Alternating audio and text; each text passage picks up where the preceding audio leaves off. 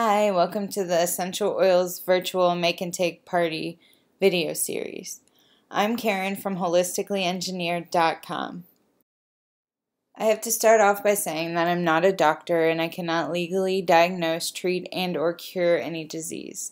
This presentation is for information purposes only, and always consult a medical professional before attempting to adjust medications, diet, etc.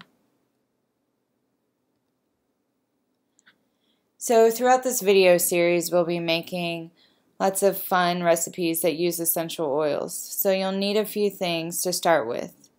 As far as essential oils go, the oils that come in the premium starter kit will be used throughout the video series. And these are known as the everyday oils and are great for getting started. In addition to the essential oils, you'll also need unscented Castile soap, vitamin E oil, or you could also use almond oil or another oil that stays liquid at room temperature. And we will be using the Thieves essential oil or lavender essential oil. And you'll need some distilled water. This recipe requires a foaming soap container. You can either reuse an old one, or you could turn a mason jar into a soap dispenser using a kit. Hi, this is Karen from Holistically Engineered, and today I'm going to show you how to make homemade foaming hand soap. Let's get started. So what you'll need is an empty foaming soap container, the pump and the container. So you could reuse an old one. I just try to make sure the plastic is BPA free if I'm using plastic. Glass is preferred. You could buy a pump kit to turn a mason jar into a soap dispenser, but this using a leftover one seems to be the easiest method. So basically, what you'll need to do is add 2 tablespoons of Castile soap to your container. And the soap I can find at my local grocery store. I use a unscented version, so I can use my essential oils and be sure of the quality. And the soap is a natural soap. It doesn't, have any kind of weirdo ingredients to it. To that, I'm going to add about a half a teaspoon of vitamin E oil, and that just helps add,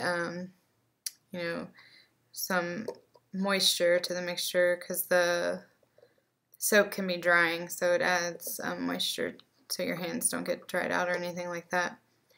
And then you could use like a almond oil or any kind of oil that stays at room temperature, stays liquid at room temperature. That would work also.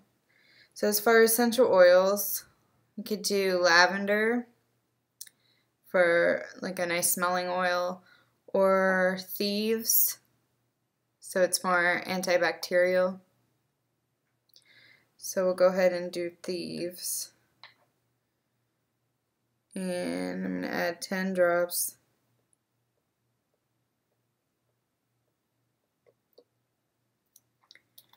And then get that mixed together. And then next I'm going to add the water. And it's distilled water.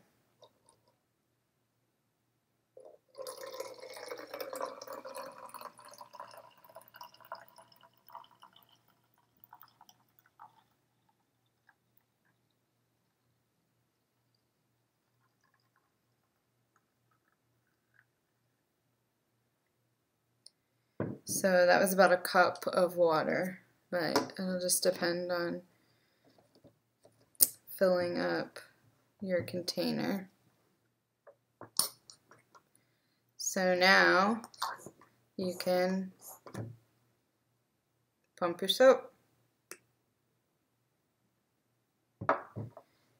And there you go. Homemade. This version is a Thieves version, which Young Living does have a soap, a Thieves soap already made, so if you aren't into making your own, you could always pick up that. But this is a homemade Thieves foaming hand soap. You could also use lavender, which would be great, a great smelling one, or one you'd like to use. So I hope you enjoyed the video. Thanks for watching.